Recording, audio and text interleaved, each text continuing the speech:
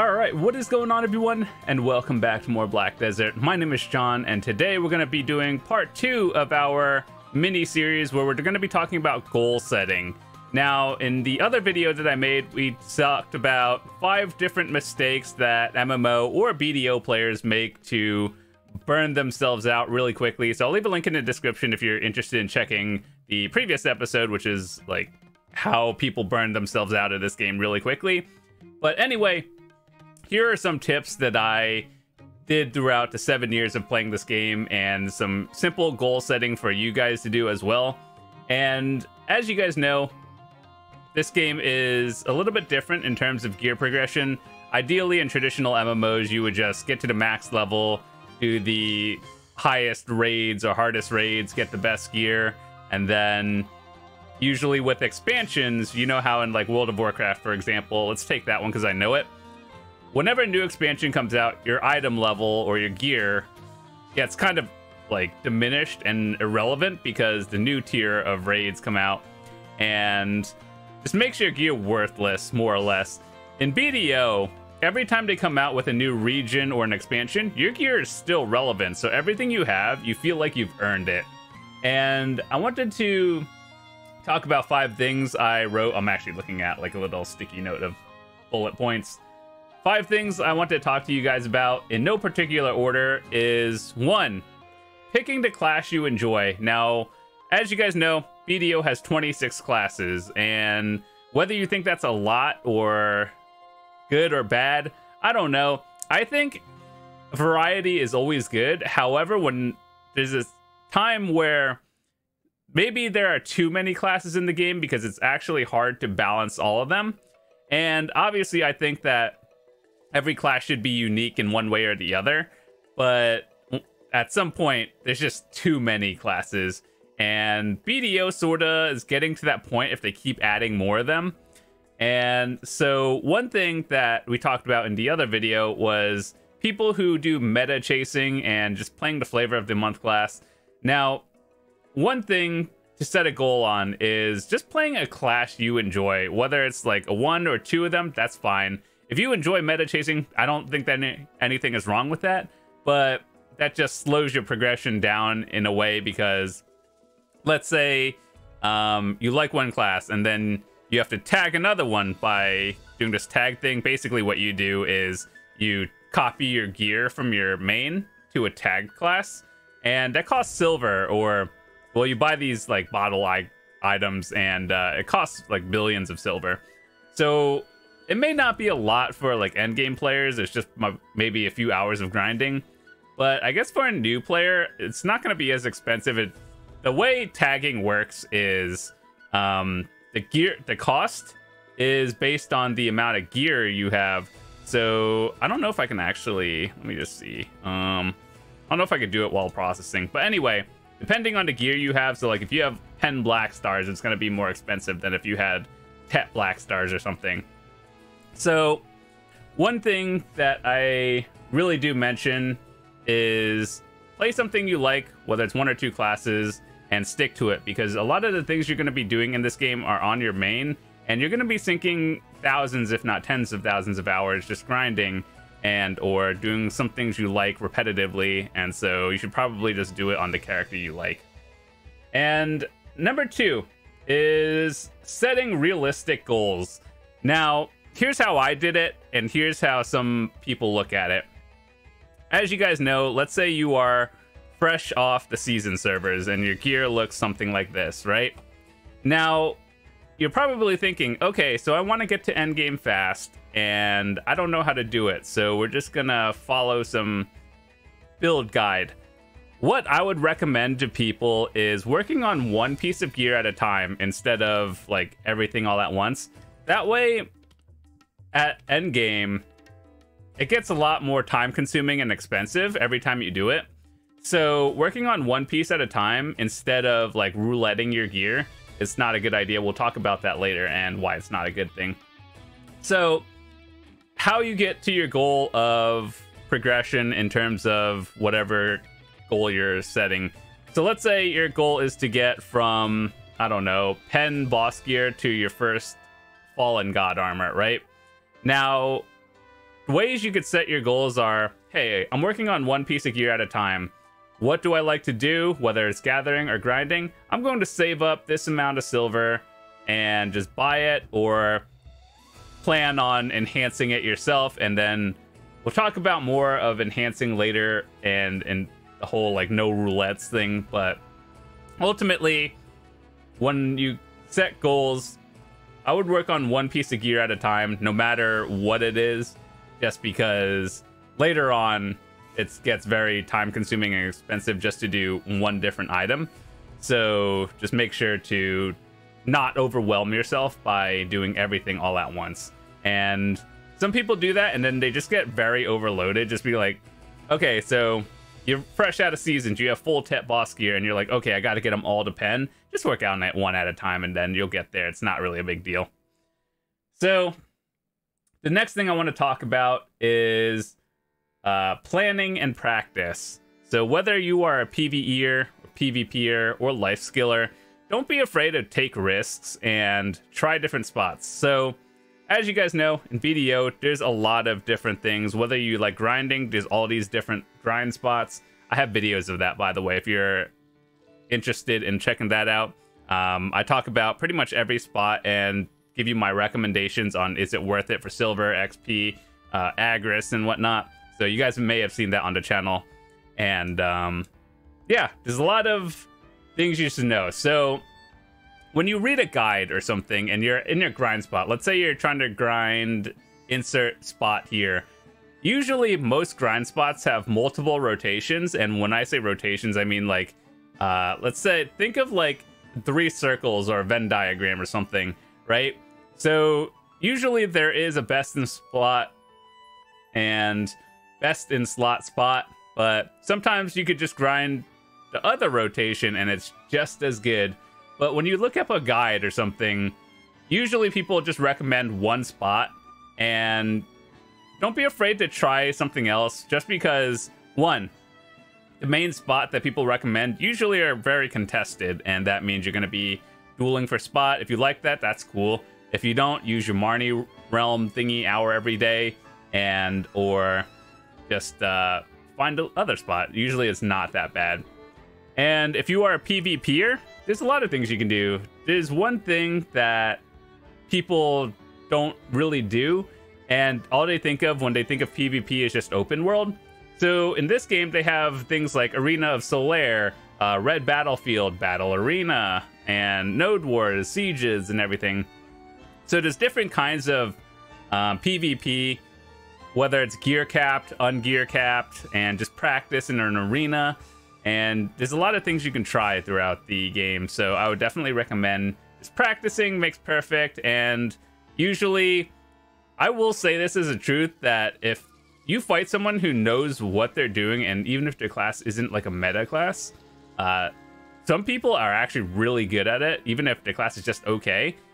I think those people are a lot better than people who just re-roll to the meta and just have no idea what they're doing. So just knowing all the classes and just practicing overall, whether if you're a PvPer, I think that's very good. So all of that, planning your goals, practicing, and knowing how to build your character. So there's a lot of ways to actually build in this game, whether you like playing a defensive build, straight glass cannon offensive, or a support. Now, I will say that admittedly in this game, pretty much every class is kind of a DPS, but there are some classes that are tankier than the others, some that provide a few more support buffs or abilities than the others. Some are more like a assassin type classes. And yeah, so I think every class has a different role, but just know what you do and don't necessarily take every piece of advice you see as like fact. I would just experiment with a lot of things and see what works for you, and then practice with it.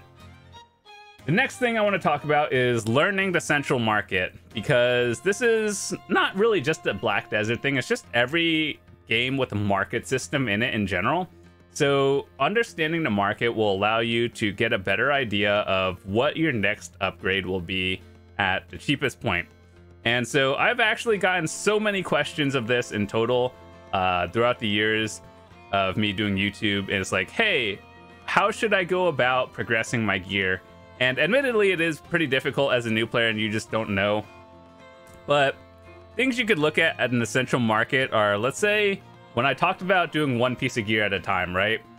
So pick the item that gives you the most stats for the least amount of silver. That's just a general rule of how I go about building and doing that. So I've used this example many times of when you're going for accessories or like things to progress in terms of gear.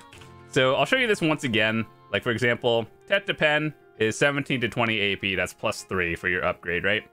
And the goal is not to spend as much money. So this one is 55 billion, and the Bassi belt is 17 to 20. So basically, essentially the same stats, right?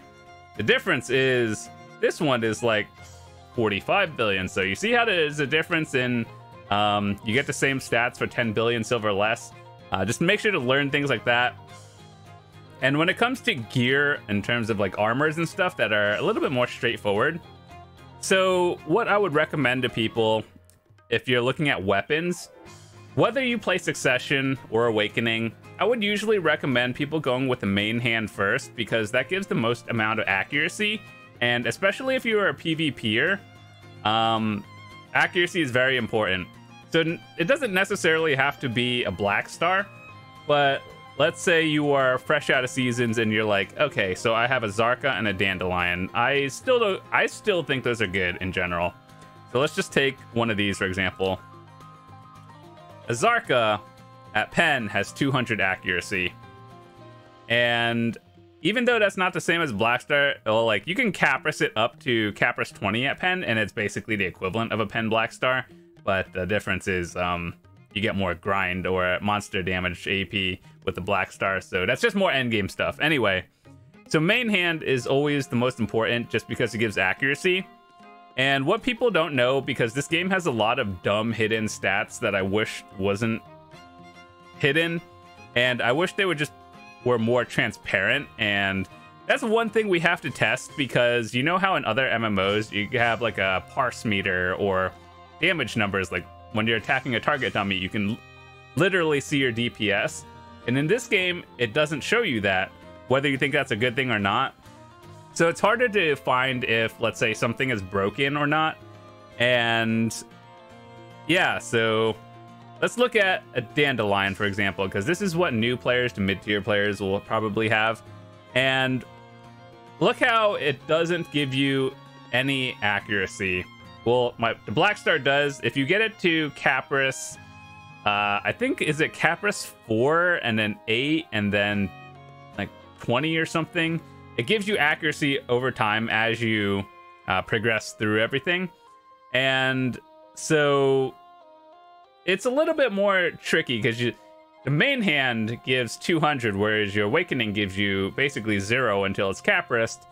And that means that it's a little bit worse in terms of PvP. And so some things people may not know, especially if you're a new player, is if you look at your stats for your offhand, or not offhand, but like Awakening, a few percentage of the Awakening gets transferred to your main hand as hidden AP. It's kind of dumb how it does it, but like you can look at brackets and it gets like more Awakening AP, less accuracy.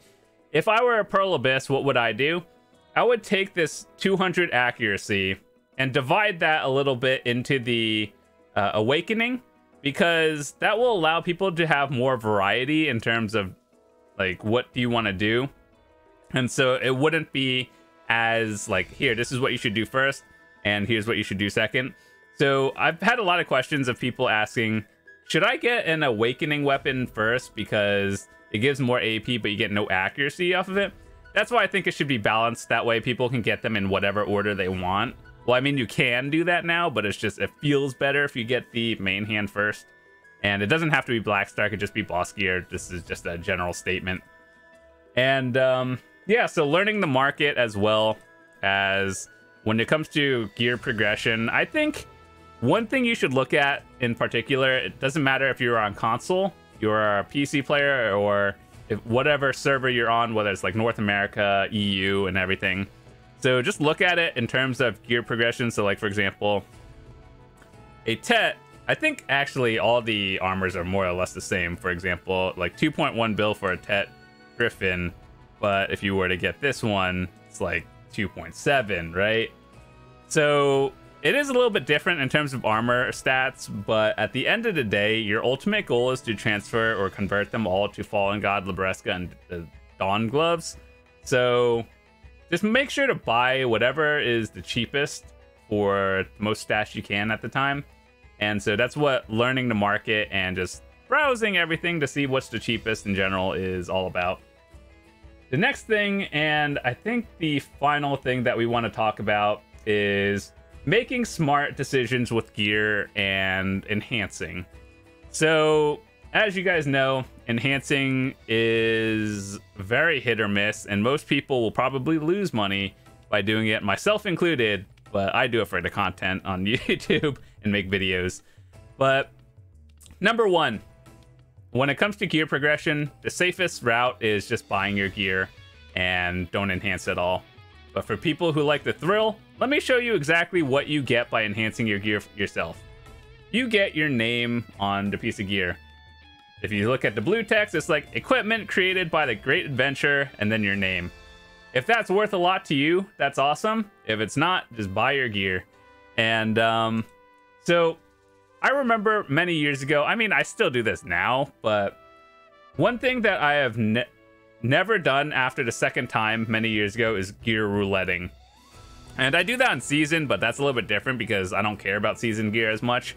And what that is, and if you've ever watched other people, is when you get all your gear to like Tet, for example, and your goal is to get your first piece of pen or just any piece of pen gear, and then you just slam all your Tet gear in hopes that one of them goes.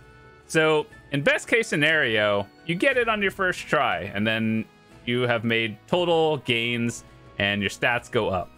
Worst case scenario is everything downgrades, you don't get a pen, and now all your gear is at like Pry with no durability. Trust me when I say that going down in gear score in this game, it feels really bad just because, like, you know how in traditional MMOs you raid for your gear and then you just get it by a drop or something, and it's like, oh, I didn't get it today, I guess we'll just raid again tomorrow. In this game, it's like you have to grind for your stuff, whether it's life skilling or grinding circles. And you know how, like, let's say you got to 280 AP, right? And you're excited, you got to try a new grind spot, and then you just blew up all your gear. Now it's at Pry, you're at like 210 AP now, or whatever it is. Suddenly, that just feels bad. You have to go back to a lower end grind spot. So one thing I would be careful of is cronning your gear. And I don't think it's bad to cron. I just think there are things that are worth cronning and things that are not worth cronning. So it's like, just kind of be careful of what you're using it on, because later on when you're going for like high-end gear, it's going to be more valuable because crons are harder to get by, I guess it also depends on the server you play. And just overall, don't roulette your gear. And that goes back to the point that I made earlier of enhancing one piece at a time. So instead of going from full Tet to full Pry because you blew up all your gear, just work on one piece of gear at a time. So at very worst, you only have one Pry piece while your others are still there, and your gear score doesn't just drastically drop. And I used to give this advice to people, and I don't really know how much value it has now, is try to save up enough materials to get your gear to where it was before. So let's say you're at Tet, right? And your goal is to get pen. Try to make sure to save up enough materials to at least get it to Tet at the end. And once you see that you're running low on materials, just stop enhancing for today. Like, yeah, it may feel bad. You're just like, okay, one more click and I got it. This time for sure. Usually that doesn't work, and usually you just try to get back to where you are, save up again, and then do it again. Nowadays, I think that probably just buying your gear is the way to go. But if you feel like you really want that name on your piece of gear, then either use a backup piece or just try to get to where you were before. And those are the 5 tips that I could give you guys. 1, picking a class that you enjoy because you'll be spending tens of thousands of hours on it. Set realistic goals and don't expect yourself to get like 700 gear score overnight. It is what it is. You just have to slow progress through this game.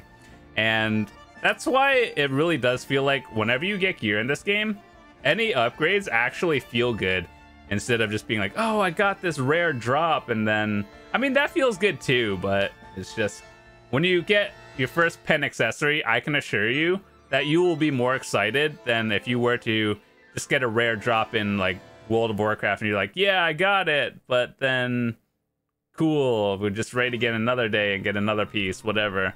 Whereas this game takes you weeks, if not months, to get your next upgrade. Planning and practice, we talked about, of just learning the central market, practicing, whether you're a PvPer, trying new grind spots, and just find things that work for you. And then topic 4 was learning the central market, buying the cheapest item for the same amount of stats, and or most amount of stats for the least amount of money is pretty important. So at the end of the day, hopefully you guys are progressing in an efficient way and not just buying dumb things in some random order just because some guide told you to. So do a little bit of research in terms of your gear and seeing like, okay, so let me give you a general idea. It may vary based on servers. So in terms of priority gear upgrades, here's what I would do. Chest armor first, because that one has been out the longest. So if you were buying it, it'll generally be the cheapest. And then if you are trying to grind the feathers and stuff, or the ember, flame, whatever it's called, there's probably more of them on the market and or cheapest. So chest piece armor, followed by helmet piece, and then gloves, and then shoes. Weapons go by main hand, awakening, and then offhand. And then accessories go from probably belt to necklace, and then rings, and then the earrings will always be last. And that's actually the order for accessories, in my opinion. Also depends on what you're getting, but that's generally the order that I would upgrade my gear in. So with that said, I want to say thank you guys so much for watching this video. I know my videos are a little bit longer than, like, you know, your average guide, but I like to try to explain why I do things instead of just being like, okay, just do this and then not tell you why. So yeah, I make videos for new players, returning players, and people who are just looking to get better at the game. So if you have any questions, feel free to leave it in the comments or join the Discord. I'm happy to answer any questions there. And before we head out, I just want to let you guys know that I do have a code for A-coin purchases and in-game packages. So if you are looking to try out the game for the first time and or upgrade your copy from like the base game to the Conquerors or Legendary, whatever it's called, use my code Jonlaw, and it's not case sensitive. So I get a small portion of whatever you spend, or if you're buying pearls and whatever package you get, I get a small portion of that as well. I would really appreciate it. And thank you guys so much for all your support. That's all I wanted to talk about today. Hopefully you guys come back again tomorrow. We'll have more cool stuff to talk about. And yeah, thanks so much for watching. I'll see you guys later. Peace.